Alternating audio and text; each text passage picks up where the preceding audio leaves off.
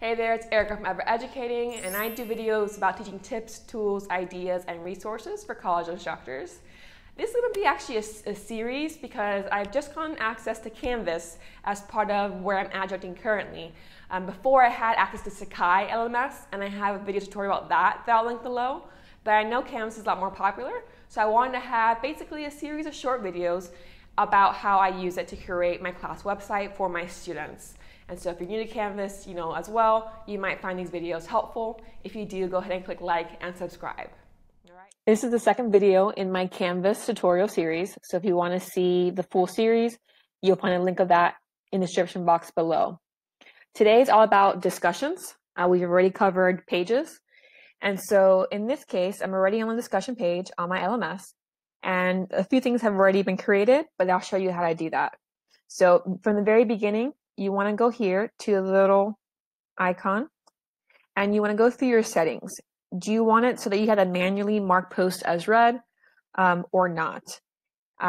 Student settings, do you want them to be able to create discussion topics? Can they edit and delete their own post? And can they attach files to discussions? It's up to you to decide which ones you want to use there. And also you can save the settings as you'd like. Okay. Over here, you can go to the Canvas Commons and you can see ideas for other discussions that people have already created that are available for you to use. Now on here, I already have 3 discussions created because they were part of a template that came with my particular site. And so on here is basically a help forum for students where they can ask each other questions and then get replies from themselves and also from me. And so I'm going to go ahead and click that so you can see what it looks like. And so it's very simple, right? You add the name of the discussion and then the instructions here. And so you can go ahead and click edit after you create a discussion, and you can edit the title, you can edit, the description, you can add elements to it. So maybe you have this particular discussion is about help, and you might insert, okay, well, I'm going to go ahead and add the page that's called, front page, because I have a lot of information on there that can be useful to them, right? Maybe you have a file, you have your syllabus as a file on your page. And so you can click that and you could add it to this page and say, before, you even ask a question, check if the answer's on the syllabus, okay? So you can link it onto the instruction sheets here. Just like with pages, you can add, media and insert links. It's really up to you to decide what you do for the description. Okay, and so you can attach a file if you want more detailed descriptions than what appears in the text box. And then you have options here. Can they do threaded replies or not, right? Do you just have to post before they see your reply? So I do this when in my literature classes, let's say I'm having them practice their analysis skills. Before they can read their classmates' analysis of a certain book, they must post their own. So I would have that clicked here so they can't see any examples before they do theirs. So there's not that risk of, well, if they cover the same exact ideas or very similar ideas, I know it wasn't because they saw the post beforehand, okay? You can, again, enable podcast speed, make it graded, right? And then, allow liking, whatever the case may be, add student to do. Is this a group discussion or not? And available. Can they only do this particular discussion from a certain date to a certain date? You can do that too, or it can just be open as long as you'd like. So once you do all these various options, you click save. And now that discussion has been created and edited, right? And it's already been published as well. So when you have here, okay, I'm going to click reply. And that's when a student can answer a question, right? So I have a question about X, and then they post their reply, and now they can see that, okay? And then someone can say, oh, I know the answer to that question. I'm going to click reply. And then they say the answer is Y, and they post a reply, and now that's right underneath it, okay? Let's go ahead and delete that.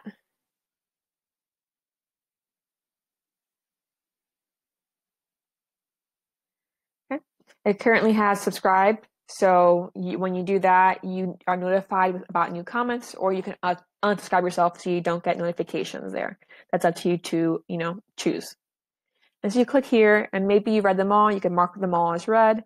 You can also close for comments. So maybe you didn't do that deadline of like when it's open, but at some point you're like, you know what, I want to make sure nobody else, answers this discussion. I'm going to close it for comments. And now it's basically a closed board. They can still see the board, but they can't actually add anything to it. Okay, so that's just a sense of the various settings of a discussion board. Now, if you see here, pin discussions, close for comments. So on here, how do you pin a discussion? Very easily. You just click the settings under a discussion forum and you say pin. And now it's on there. Okay. This element here is for reorganizing the order of the discussions. In case you want to reorganize, you can do that there as well. If you want to unpin, the same thing. You click the ellipses and then unpin. You can do other things. You can duplicate the discussion in case it's very similar from one module to the next. Again, close it for comments. You can share it to the comments so others can use it, or you can go ahead and delete it if it's no longer something you want to do with your class. Okay, so there is the various settings of a discussion forum. Now, to create it, obviously, again, it's this plus sign that you click. And now you can choose, okay, this discussion is for week 1. And so week 1, and the activity is, response to reading 1, whatever that reading is. So you might have in your reply to this discussion, give me 500 words of your opinion on this character's relationship with this character. Or in this response, I want you to analyze this particular scene or this particular character. Tell me about, anything that confuses you about this particular thing that we had done in classwork, right? So whatever it is you want to do, you describe the assignment here. Again, choose your various settings. So just to have something and click save. Okay. And again, you can decide whether or not you want to be subscribed to this particular discussion. When you go back to the discussions, you'll see right here, right, week 1, but it's not published, right, like we went over in the last tutorial. So if you want to make sure students can see it, you need to actually click and have it published to your particular Canvas site. So now it's been published there. And for example, let's go back to last week when we go to, pages, and we find the one that we created.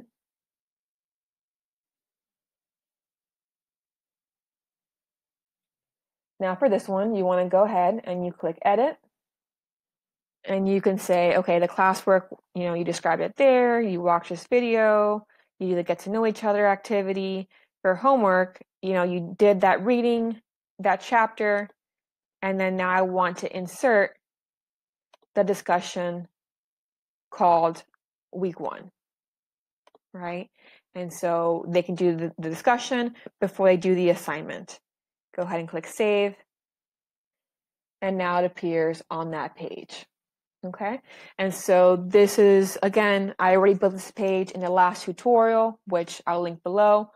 But in this case, you can obviously edit as much as you want as the semester goes down. So when students click on here, they go directly to the discussion forum that you've created with instructions for them, and they can just reply to, as they answer the question that you've asked of them. Now, just to show you different settings, let me reply. So X, and then someone else says Y, and then someone sees this one and they say, oh, I have something to say about this person's reply, Z.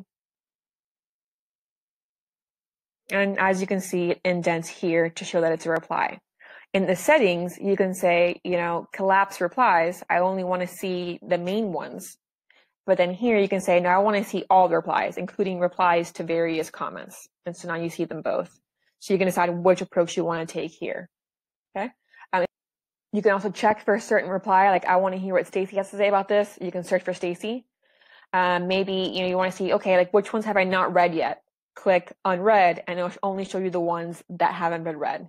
Since I created all these, nothing will show when I click that, right? But if you haven't read some of them, that one can be helpful. And this is to see deleted replies. Now, when you look at the main page here, what are these numbers? You can see how many replies have been posted, and you'll also see how many of them you haven't read yet, okay? So that's what these two numbers signify. Right here, you have it so that you're subscribed, so you get notifications when people post. You can go ahead and unsubscribe very easily so you don't get those notifications, okay? You can see when the last post was written in case that interests you. And again, you know, there's nothing too extreme here, but let's say you finish this week 1 and you don't want anybody else to comment. You just say close for comments, and now it's moved to that section of this page. Okay, so you can still see it, you can still read them, but no one else can reply to them. Now, I don't tend to grade discussions in, you know, specific ways. It's more participation. But if you do want to give actual grades for it, let's go ahead and go back to the one I just created and edit it. You can go ahead and say that it's a graded assignment. So once you have that, is it group or not? You can click that, but possible points. So maybe it's a regular 100-point system here, display graded as points or as something else. What assignment group is it a part of? Is it, so in this case, it's a discussion one. Are you requiring students peer review? If you choose add here, you can add specific students. So rather than assigning it to everyone, maybe these specific students have to do this discussion forum and other students have to do other ones. So that's what this is doing here with the add. I'm not going to click it because you see my students' names. So when you save it, oh, it can't be before the course starts. Okay, so let's just click there. So now you see here, it's a graded discussion, how many points are possible, right? And then it's added to the grade book, which I'll go over in a different tutorial. Okay, so that's if you want to actually do a specific grading system for your discussions. So I'm going to go ahead and click edit again and undo that because that's not something I would do. Something I want to briefly touch on is the group discussion. And so if you go here and you edit it,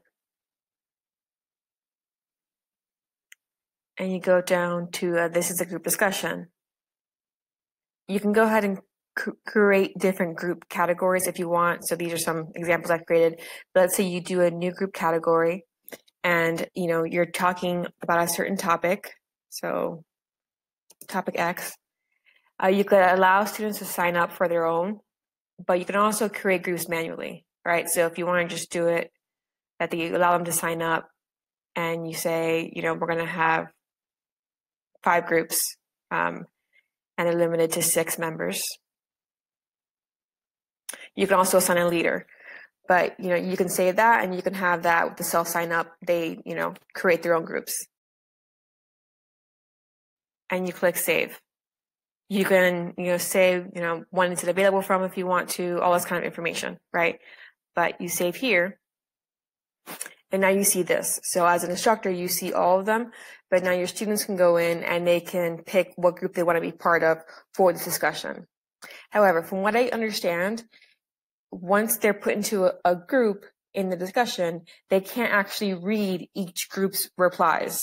So you can have them, like for homework, you know, read all of the discussions for this particular prompt from each group, and then reply to the main discussion forum with your main takeaway. Because from what I can see, they won't be able to read each other's post from a separate group.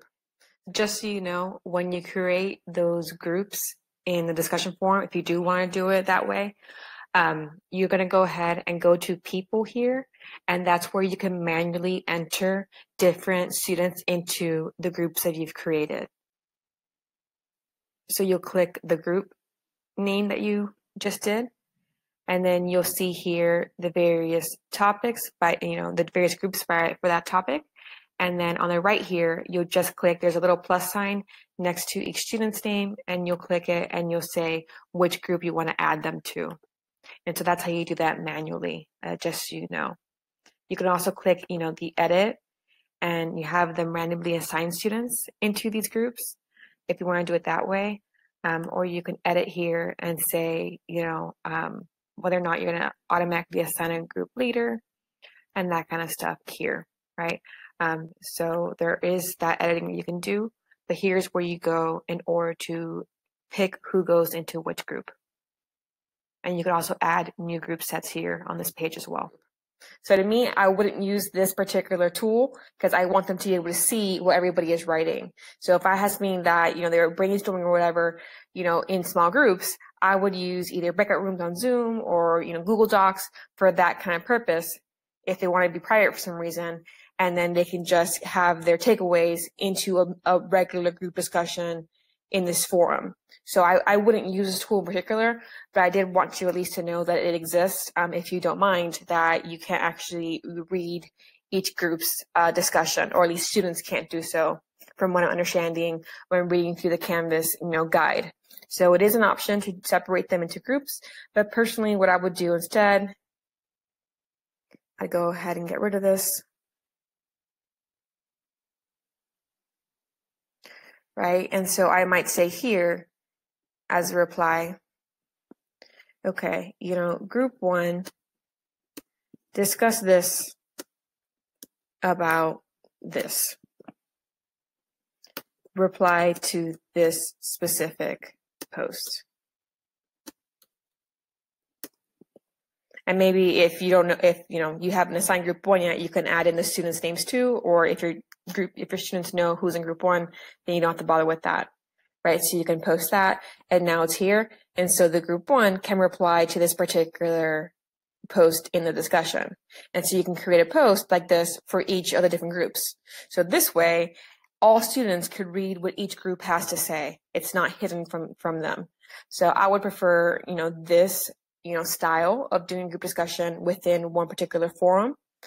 You could also, of course, create individual forums for each group. So this could be called, week 1 reading response group 1, and then you can create another discussion that's week 1 reading response group 2, and so on and so forth. So that's another option here. But, so I just wanted to point that out. I'm not a big fan of that element of the discussion tool. Keep in mind that while these are text-based responses, when you do reply, you can also have them embed a link to maybe a video they created, or they can have them insert an infographic they created in response. So it can be multimedia. If you want, you can just use Flipgrid, which is a video discussion free tool, and I have a tutorial that I'll link below for that. But that's obviously outside of the LMS. So it's an option, but if not, you can have them create videos using Loom or have them upload them to YouTube, and then they can go ahead and paste them into the LMS site. If you're interested in ideas for online class discussion designs, I'll go ahead and link that to the end card that's coming up in a second. But my next video tutorial for Canvas will be about the assignments tab. So if you want to make sure to watch that one, go ahead and click subscribe below. If you have any questions about what I just went over, or if you want me to make sure I create a video about a specific element of the Canvas, LMS, do let me know in the comments below so I can do that in future videos. But if not, go ahead if you haven't yet and click that like button. I'll see you next time.